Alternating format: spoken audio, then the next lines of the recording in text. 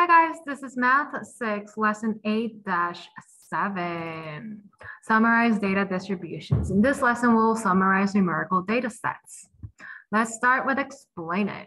George tosses two six-sided number cubes 20 times. He records his results in a dot plot. So he's gonna roll these two dice 20 times, okay? It's a number cube. And his tosses have these numbers: 2, 4, 2, 5, 3 6s, 1, 2, 3, 4, 5 7s, 3 8s, 2 9s, 2 10s, and 1 12. These are his data. And obviously, the lowest number you can get is 2. The highest number you can get is 12 because each of the cube only has 6 sides, right? So together they would get 12 sides. And if you roll 2 dice, of course, the lowest number you can get is 1 and 1, so that's 2. Okay, so A, describe the shape of the data distribution. Look at the shape. What does it look like? It looks like it's a mountain, right? And it has like a top, and then it's kind of like evened out both ways, like goes up like this and then it goes down like that, and it's very evenly distributed in that sense. Okay, so how can we describe it? So it looks like a hill, or it looks like a bell, right?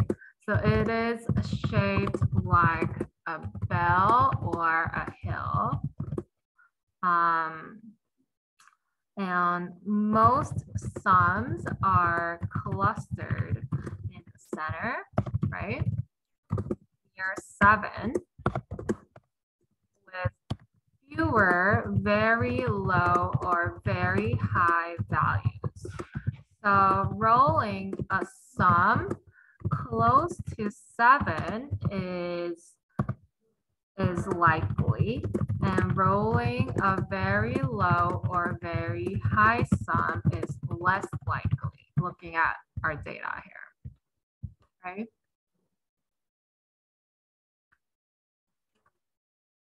Okay, part B. George says that he expects to roll a sum of 11 on his next roll. Do you agree? Justify your reasoning. So he's never rolled an 11 at all so far. So do you think he would roll an 11? Maybe. It's just easier to get 7 or closer to 7, not 11 instead of 11, right? So he probably would get a better chance getting other numbers than 11, but it might happen, right?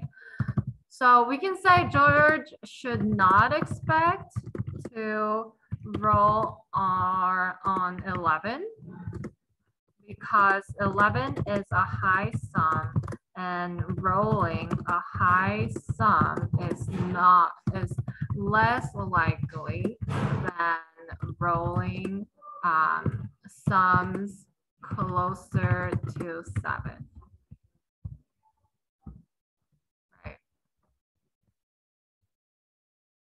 Okay, let's look at focus on math practices. Suppose George tossed the number of cubes 20 more times and added that data to his dot plot. Would you expect the shape of the distribution to be different? Construct an argument that supports your reasoning. So he rolls 20 more times. Do you think it's gonna look much different? I mean, probability-wise, you still are gonna have more probability rolling the middle sums in the middle rather than the extreme ones, because 7 you can add 3 and 4, you can add 5 and 2, you can add you can add 6 and 1 and so on. But 12, you need to have 6 and 6 together. And 2, you need to have 1 and 1. So you need more specific rows, right? So it is less likely. Okay. So we can say that I would expect the shape of the data distribution to be the same because George would still toss more sums between 6 and 8 than other sums because there are more possible combinations that give sums between 6 and 8 than other sums. Right.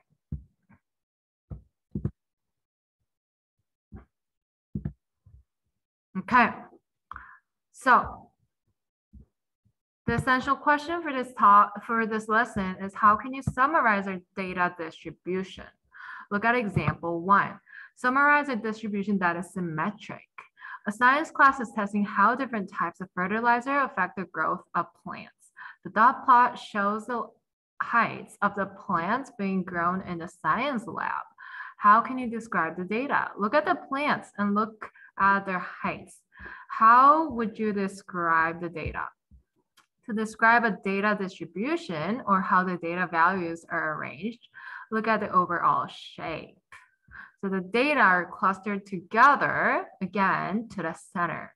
So the dotted red line here shows that the data are roughly symmetric, right? It's roughly symmetric. It's not exactly the same because you don't have 13 here, but it looks roughly the same for left and right, right? So since the data are roughly symmetric, the mean is the best measure of center. So if it's symmetric, you would use the mean and figure out the average because you're centered in the center, right?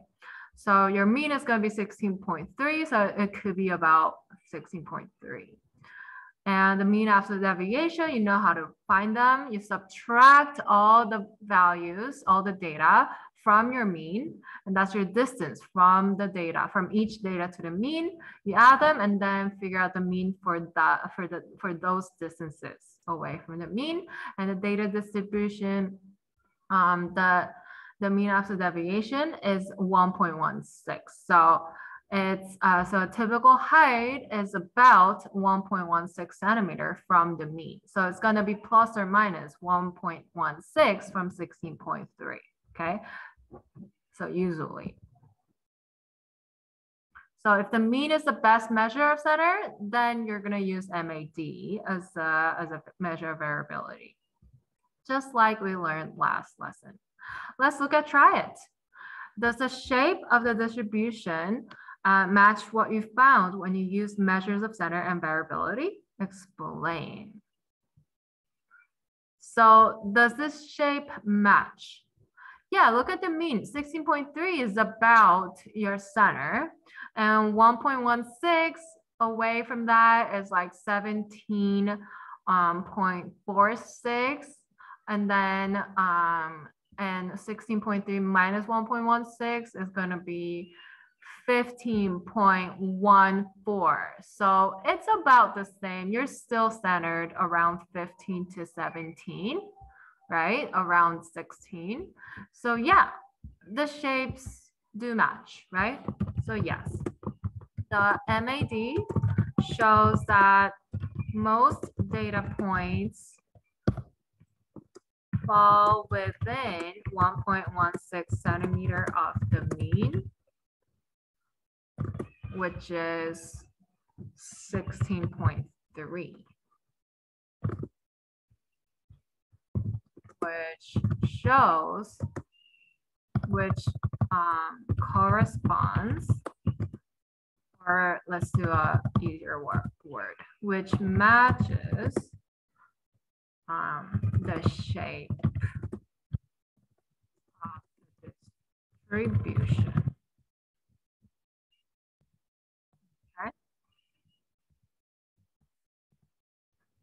Convince me. What are some factors that might explain why some plants grow more or less than others in the science lab? So why are some of the plants higher? They grow taller than other plants. What are some factors that you can think of? Maybe they have better soil. Maybe they got more water. Maybe the position. If you notice, the plants in the middle tend to grow higher, right? Taller. So maybe the position of the plant is relative to the light. Could affect the height of the plants. So if you're in the middle, you might get more lights as well. So those are factors that you could consider, right? Different soil, the amount of water, and the position the plant is relative to the light could affect the height of the plant.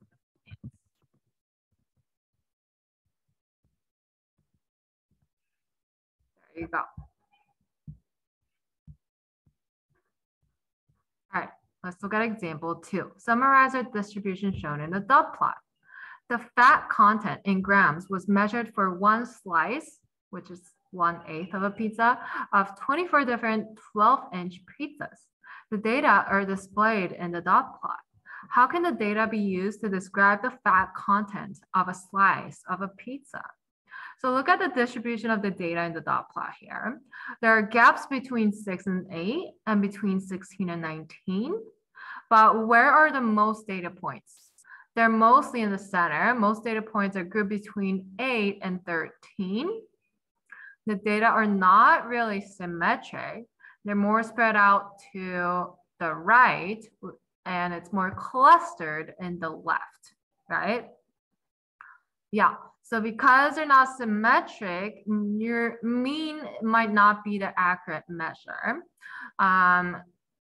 You're gonna use the median and the IQR for the data distribution. So if it's not symmetric, you're gonna use the median and the IQR, okay? So the median is gonna be the middle number, and the middle number is gonna be 11.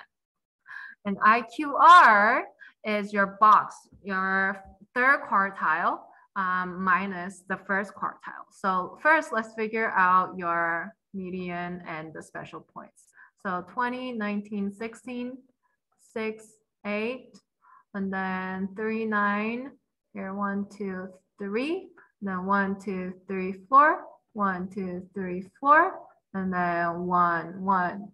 So it's 11 is the median. And so median is going to be 11.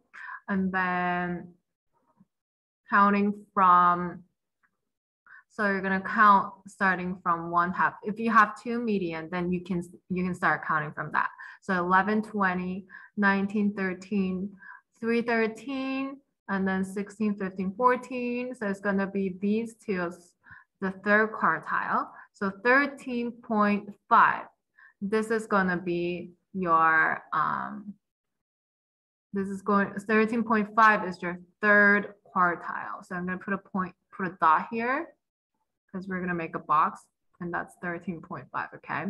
And then here, 11, 11, 6, 8, and then 3, 11, 1, 2, 3, and then 1, 9, 1, 10, and then, wait. Let's count this again. 11 and 6, 11 and 8, 10 and 8, 10 and 9, 10 and 9, and 10 and 9. These two are going to be the first quartile. And so 9.5 is going to be your first quartile. So your box is over here. And then your maximum, and then your minimum, okay? And so your IQR is 13. Why is it 13? Should be 13.5. Wait, let me count again. So 11, 20, 12, 12, 19, 12, 16, 13, 15, 13, 14. Oh, it's these two. Sorry. It's these two. So your third quartile is actually 13.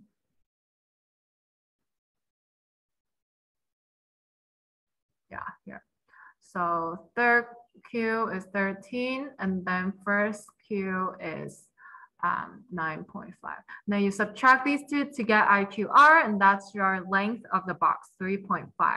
So find content of at least half the slices is between 9.5 and 13, because 11 plus 3.5 is 13, 13.5.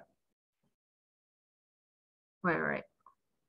No. Your first quartile is 9.5 and your third quartile is 13. So looking at your quartile, most of your data is between first and third quartile. And then the typical size of pizza will be a fat content of your median, 11 grams. Okay. All right, and your data is distributed 3.5, mostly 3.5 away. All right, example 3, summarize the distribution shown in the box plot. The box plot displays data for the number of days the temperature was above 80 degrees Fahrenheit for the month of July. The data were collected over a 10-year period. How can you summarize these data? So look at the box plot. Box plot tells you what information? Median, and then your third quartile, and then your first quartile, and then your minimum and your maximum. Okay. So first look at the overall shape. Where do you think most of the data is clustered to? And then you're going to find measures of center of variability. So the data is spread out to the right. Spread out means it's longer. Okay, so it is longer. It's spread out to the right, but it's clustered to the left, right? The median is the center of the data. The first quartile is 3, and the third quartile is 22. So the IQR is going to be 22 minus 3, which is 19. Okay, and that means that at least half of the data fall between 3 days and 22 days. That's a big range. 25% of the years, the number of days with temperatures above 80 degrees Fahrenheit in July was 3 days or less. Okay. So days above 80 degrees Fahrenheit in July. The number of days with temperatures above that would be 3 days or less. For 25%, because that's 25, because you can say that this is about half of the data, but this would be 25%, and that could also be 25%. Okay. So let's look at try it. Why does it make sense to look at the overall shape before deciding which measures to use? So looking at the shape, how does that help you? How does it help you? So the shape helps you which measures should be used to describe the data, which is the better data, right? Is it the mean? Is it the median? When the data are symmetric, you're going to use the mean. If it's not symmetric and they're spread out and they have gaps or clusters, you're going to use the median. Okay. So only when the data is symmetric, the mean is the best way to represent the data. So let's write that down.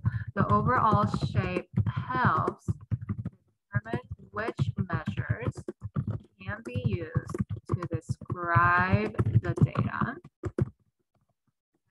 When the data are symmetric, we're going to use the mean. When the data are spread out, have gaps or clusters, you're going to use the mean. Okay, does that summarize the lesson? I think that summarizes the lesson really well. Let's look at the key concept. So to describe a set of data, you're going to look at the shape and observe how the data are clustered or spread out. So this one looks very symmetric. The shape of the data is symmetric, all right? And so you're going to use mean to represent this data. Mean would be mean, and the mean absolute deviation, MAD, would be the best description of this data. But if the distribution shows gaps like these, clusters or outliers like these, it's going to be spread out more to one side. So it's probably more spread out on the right, and it's more clustered towards the left. It's not exactly symmetric for this one, right? So then you're going to use the median and the interquartile range to describe the data. Okay, so these are examples when you're going to use the mean, when you're going to use the median. All right, guys, that was lesson 7 of topic 8, and that's the last lesson of topic 8. Great job, and topic 8 is the last topic of 6th grade math. So I'm very proud of you guys. Thanks for coming through. You've made it. Great job. And I'll see you in pre-algebra now. All right, guys. Thanks for watching. If you have any more questions, please ask Ms. Kane in class. Otherwise, I'll see you next year. Bye.